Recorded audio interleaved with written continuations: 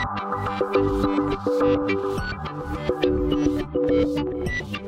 and welcome to my playhouse, and today we're gonna be playing with this Lenovo X3550 Model 4, which I took this RAID controller card out of. Well, I started by putting it in and then I took it out again, because this RAID controller has two external plugs I really do want to use, but this RAID controller was not able to work with an UEFI BIOS. So we're gonna try something else today. I have another RAID controller that does support UEFI.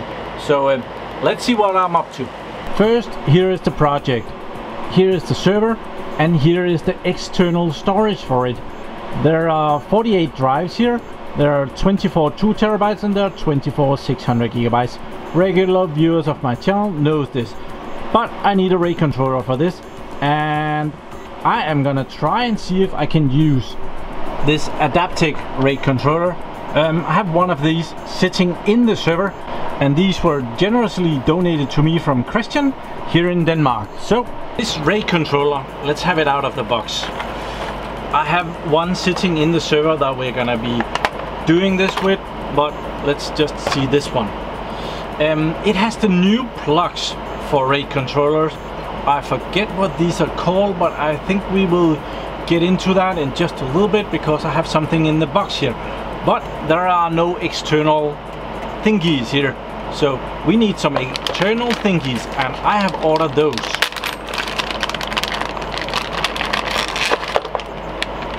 Here we go, two external plugs, and they are converted from these connections, which are they called 8043s, I forget, but I have a note here because I have ordered some cables for this, and the note says what this is.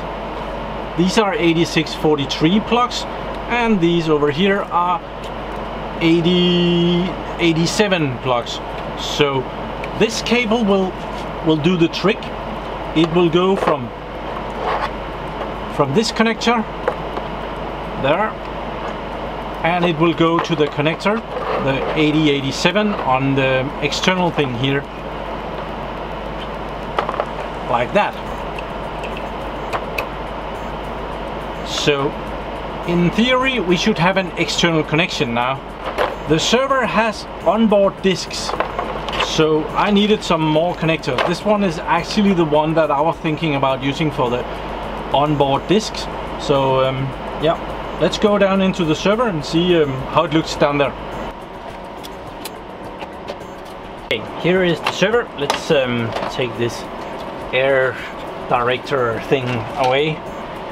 In the front I have room for 4 drives, and we need those. So, and they have a cable going over here, so that is in play. Over here we have the RAID controller sitting, so we need one of those cables to go back here, because I want to make this RAID controller obsolete, so that the server only has one RAID controller in here. And it just happens that this RAID controller does not fit in that spot, which is unfortunate, but we will manage. So we'll try and put in these external connections. We'll put them in over here. This is only a half height PCI Express card, so there was an extra bracket there somewhere. Where did that go? Here. We will mount that instead of this full height bracket, and that should slide in here just perfectly. It doesn't really need the expansion card for anything. It just needs to sit there, which is, it's kind of wasteful, but well, it does the job, I'm hoping. So I have a tiny screwdriver here. Let's see if that will, yeah, it will loosen the screws.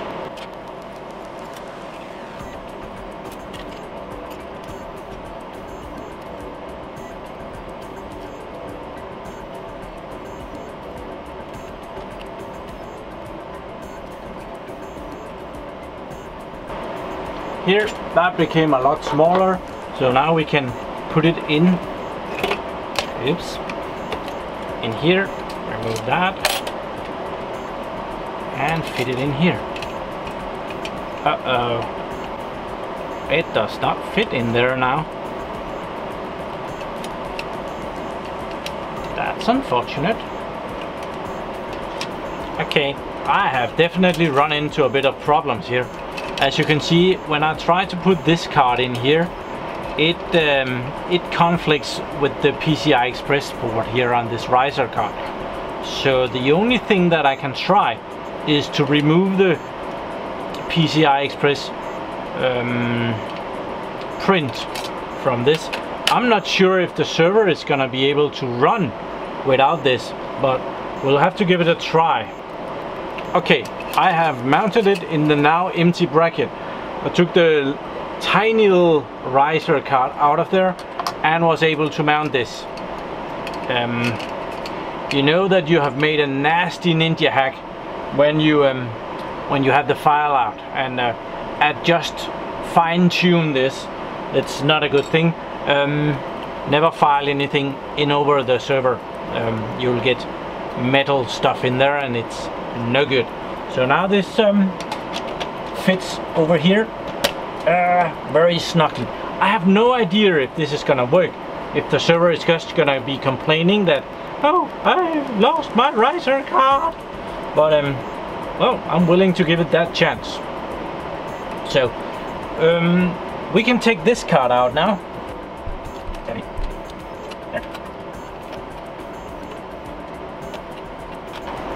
There.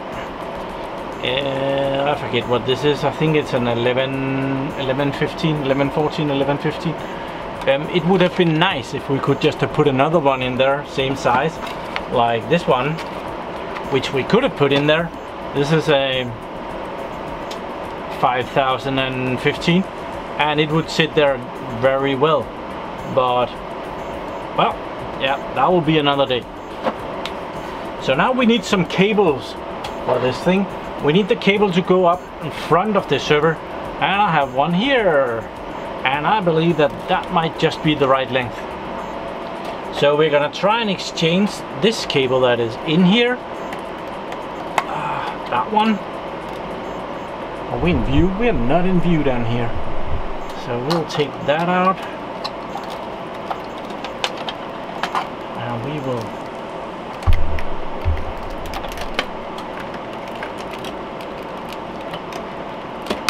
persuade that to come out.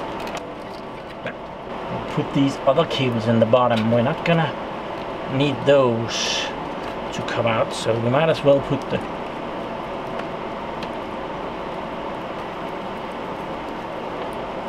there. So we need this one to go around, and hopefully it's just long enough.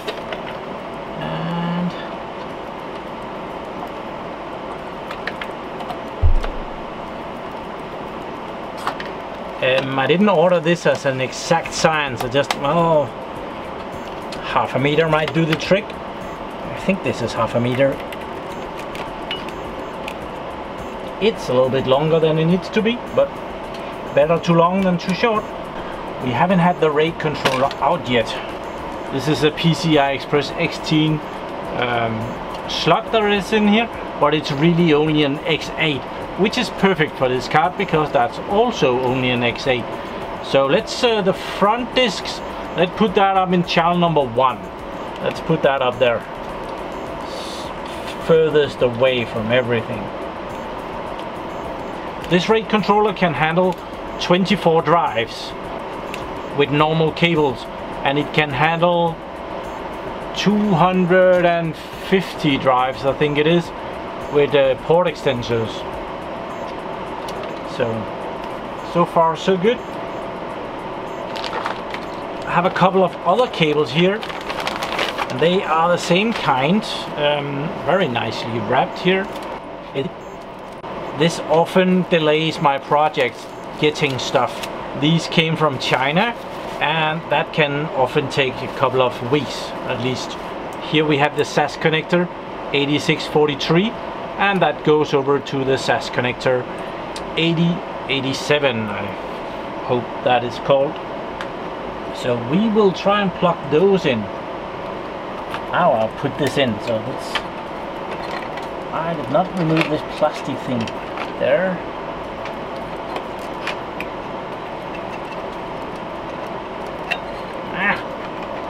Easier said than done. I should have put those in before I put this one in.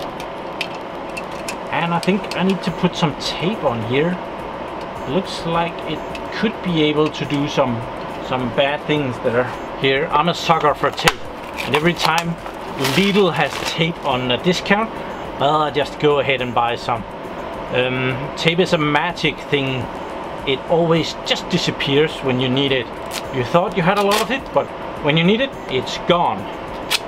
So it's good to stock up on. And this thing is not gonna get hot in any way.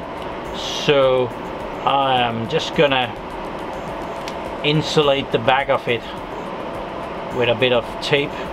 Already made so many ninja tricks on this, so it's one more little ninja trick is not gonna have any impact. So a couple of pieces of tape so that it does not go and short circuit anything in this bracket. So we are gonna put the connections in, and there is no numbering on these, but down here it says that this is channel 4 and this is channel 2. So this is the smaller ones. Doesn't mean anything, but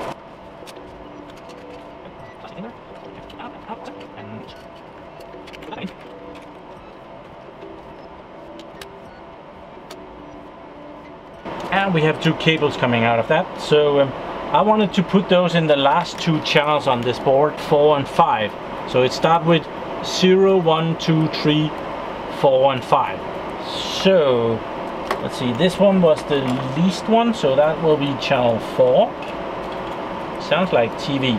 You have tuned in to channel 4. And this one will be channel 5. So that's the plan so far. That's a mess with these cables.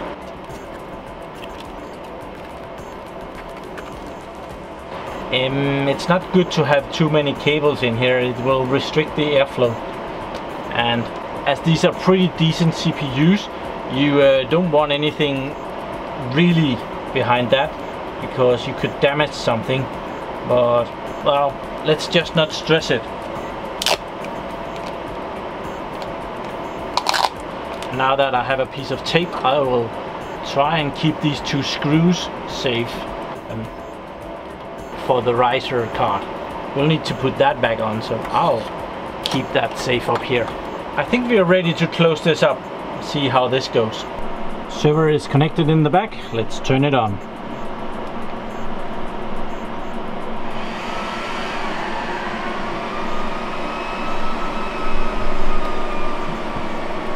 Funniest thing is that when I turn it on here, I get the noise from over here, which is really funny.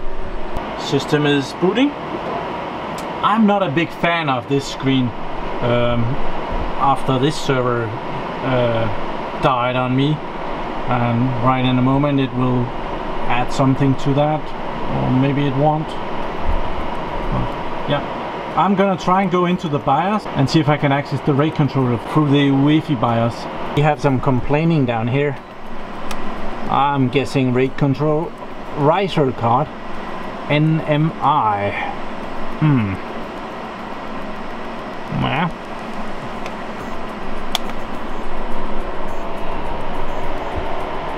let's see how far we get. Okay, I'm afraid that it does not really boot, it just reboots. So yeah, I'm guessing that the riser card needs to be there for the server to behave. So, damn. Okay, I've made this even more stupid. I have just put the riser card back in and not put in the bracket behind, and I just put this board around the back. So I'm gonna try that and see if that's the issue. This is not a workable solution. I would not go with this.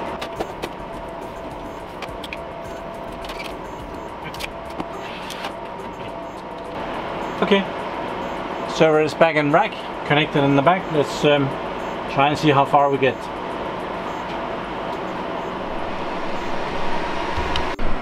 it doesn't look good. It still complains down here. Error. NMI. Non-maskable interrupt. I think that is. And it just booted, I guess. Yeah, that's no good. Oh, and it turned off. Okay, I've put everything back to its original form, including taking out this PCI Express card, because something is surely not working in here. So the idea still seems okay, even though this one did not fit.